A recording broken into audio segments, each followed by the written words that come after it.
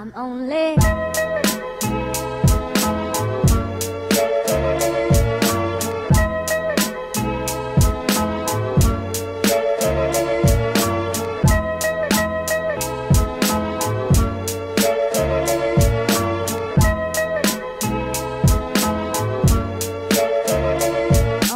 one step.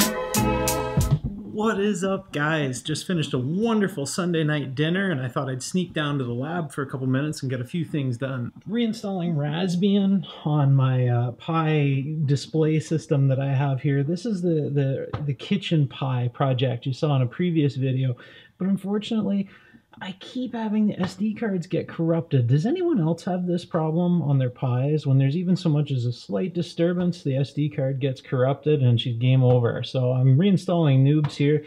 This is really, really easy. You just copy Noobs over to the SD card, throw it in the machine, and hit go. Got the i3 ready to go. I'm going to fire up a print. This one's a funny one. We needed a little trophy, a toilet trophy, for a guy at work this summer, so I said, hey, I'll 3D print that. So with the i3, there's nothing to it. Don't do anything with the bed. I don't, just hit go and hit print with this ultra base print surface. It's just great. So I'll hit this, and this will be about 11-hour print on this one. It's pretty slow, and we're printing it in flexible TPU from SaneSmart. Really like this stuff. I've had no problems with it. It's working quite beautifully. I think we'll change that out for blue TPU filament for the next project and see how that goes. It's going to be for one of these quadcopters in the background over here. If not, maybe a brand new one if we haven't even already started it yet. Maybe you guys have already seen it. Maybe a little sneak peek. I've also got this nano talon ready to go here. Let's just see. Have you seen what this looks like assembled? Let's give it a look. And that's what it looks like. What a neat little bird, eh? This is going to be a fun little autonomous drone slash, well, just FPV plane. We're going to put the FPV camera down in the front there, and we're going to go ahead and get the F4 flight control put in here. I'm not going to start it tonight, I don't think. So I think it's a little beyond what I have time for tonight, but I do have a 3D printed mount already made for the F4 flight control. So we'll go ahead and get all that kind of retrofitted, but this is going to be what it's going to look like. Kind of neat. First layer going down perfectly. The trick to doing TPU or any flexible filament is go super slow. On the i3 and the CR10, I use half the speed that I normally would for a 3D print. And it may seem tedious, but this is how to get the results. Nice and slow and steady wins the race.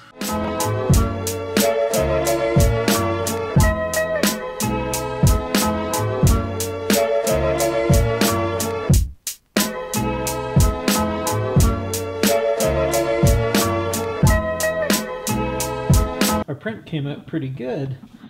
Overall, I think it was a success. Again, I love this ultra base. See how easy that comes off the print bed? Pretty cool. So for those not familiar, this is support material all around the outside, and you just have to peel it off. Because we had so much overhang on the tank and stuff here, you just have to get that off of there, and it should come off super, super easy. And we just got to trim this up. Usually I just use a pair of side cutters, but overall, we have a 3D printed flexible toilet. Crazy.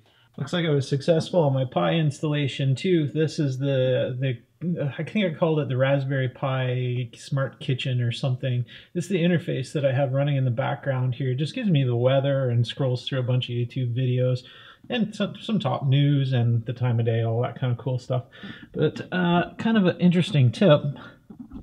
One of the harder things to do is to get the screensaver disabled on Raspberry Pi. If you install X screensaver with that command, you will get this cool interface. You'll be able to not only configure a screensaver, but also disable it so that you don't have to deal with it anymore. Disable screensaver, and we're done. That's it. No more screensaver. That's actually really hard to do on Raspberry Pi. It's something that took me a while to figure out. So if you're running a terminal like me, want to kill your screensaver, there you go. So the other day I was out at the local model field, and one of the guys had a ESC wire get disconnected and needed to be resoldered. and I went to use my soldering iron, my little USB one that I've got, and I forgot to bring a battery pack or anything to use it with. On top of that, my phone was nearly dead too.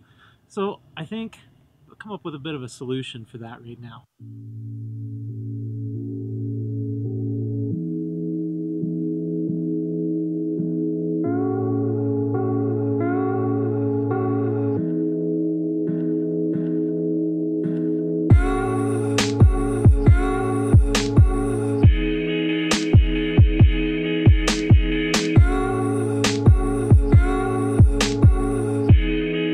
Plan is to take this buck converter that I've got here with a USB connection on it, and we will simply add the XT60 connector, and then we'll be able to power just about anything out at the field I want, within reason, of course. We can't do really high amperage stuff. Well, we could, but I think the boost converter isn't rated for crazy high amperage. I forget the rating on this. I think it's 3 or 4 amps anyway. Yeah, it's in up to 26 volts out, 5 volt DC, but no amperage rating on it. So I forget, but it'll be plenty good enough for soldering iron and charging my phone, and all kinds of handy things out at the field, I think. A little bit of solder. A little bit of tinning action. We'll go ahead and tin these up real good because we're going to need lots of solder on the XT60s. It's really hard to do from behind a camera, but it'll do the job. Perfect. And we'll gob on some on the XT60 connector. Pretty much just need a big goober of it. Now, it is hard to heat up an XT60 if your iron is kind of weak. Mine is not, so it doesn't have too much trouble. Now, if you have yourself some heat shrink, well, that makes the rest of the job real nice and easy. So we'll go ahead, we can take off a pretty good sized chunk, and we can run it right up the throat. Quite a little bit. Actually, that's a tiny bit too much. It's going to shrink down a little bit, but let's go right up the XT60, and we'll shrink it down.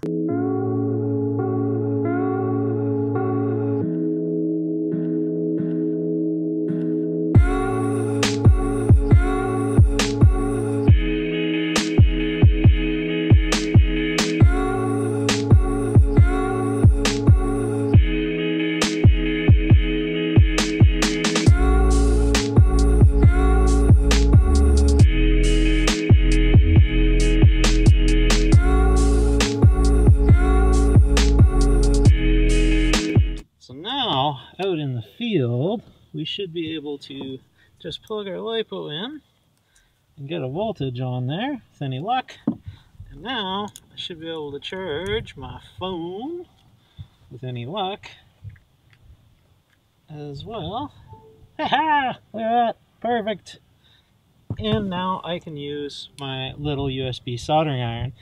Little tip, if you haven't done so before, always wrap some solder around the cords of all of your irons, even your bench iron, because sometimes you'll take it off site for whatever reason, and inevitably you'll find yourself that you forgot your solder. This way, no matter what, you can get a small job done. Perfect.